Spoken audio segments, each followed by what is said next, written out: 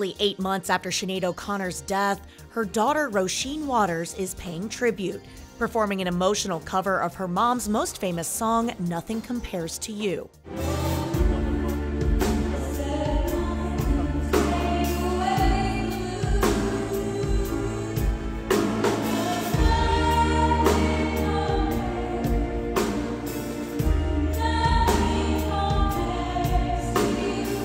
Roísín delivered the timeless track on Wednesday at New York City's Carnegie Hall. The concert held in memory of Sinéad and fellow Irish singer Shane MacGowan, who both died last year.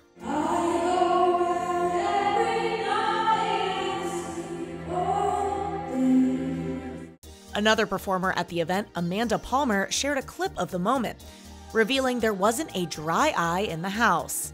Every other performer was crammed side of stage to watch this bittersweet majesty unfold, and my God, could you feel the power of musical alchemy in the hall last night.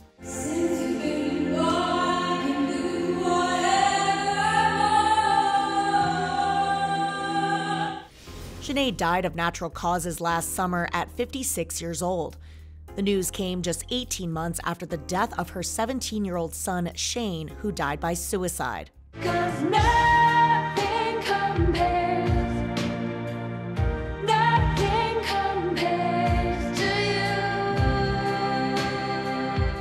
The Irish singer became a music icon in the 90s, releasing Nothing Compares to You in 1990. The track was an instant #1 hit. Nothing can stop these lonely tears from falling.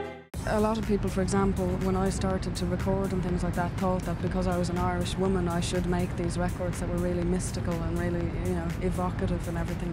The song, originally written by Prince, is often credited with launching her into stardom. Fame, fame, fatal fame, as the man said.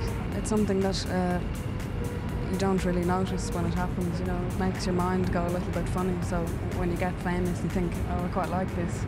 Along with her career in music, Sinéad became known for her activism. I think that our job as artists is to speak the truth about things and not to keep anything hidden. Both of those sides collided during her infamous performance on Saturday Night Live, when she tore up a picture of the Pope in protest against the Catholic Church. We have confidence in the victory of good over evil.